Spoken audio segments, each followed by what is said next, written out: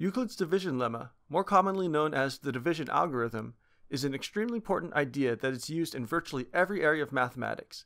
We're going to be working with it in integers, but there are versions that work with polynomials, complex numbers, and other abstract domains. The book's proof of the division algorithm is different from most modern treatments. It's very specific to the presentation because it uses the basis representation theorem from the previous chapter. Recall that the basis representation theorem simply states that we can write any positive integer n in any base k in a unique way. We will prove the division algorithm following the book's presentation, but then we'll also give a more intuitive geometric proof. Theorem.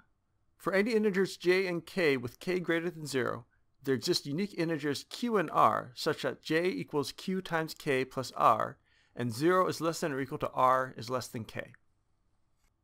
All of these values have names. The integer j is called the dividend, k is called the divisor, q is the quotient, and r is the remainder. Incidentally, we implicitly used this theorem in the previous section when we calculated the base 4 representation of 383. In fact, this theorem is just a formalization of every integer division calculation you've done since elementary school. We will work with positive values of j. Notice that if k equals 1, we can trivially identify q and r. So we will assume that k is greater than 1. We will first use the basis representation theorem to write j in the base k. Notice that we can factor out a k from all but the last term. When we do this, we end up with an expression that's in the exact form we need it to be in. We now need to prove that this representation is unique. Suppose we have a second representation of this type. We will write q prime in the base k and then plug it in. Notice that this is a representation of j in the base k. By the basis representation theorem, we know such representations are unique, so that this must be the same representation that we started with. And this means we can just match up the terms.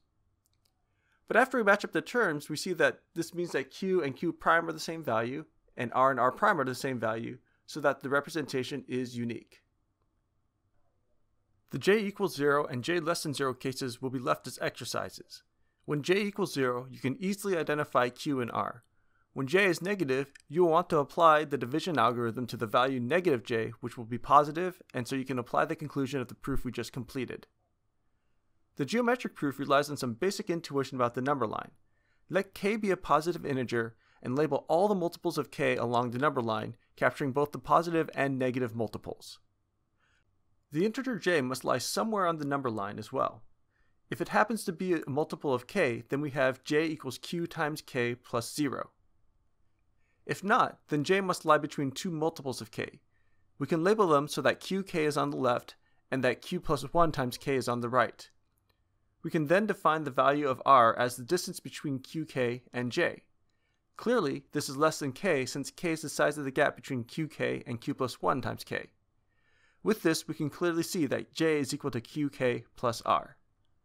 The division algorithm is an important result that we will be using throughout the rest of this course. Thank you for watching this video. I'm currently dabbling with the idea of creating more videos like these for my classes, and I welcome constructive comments that might help me make better videos in the future.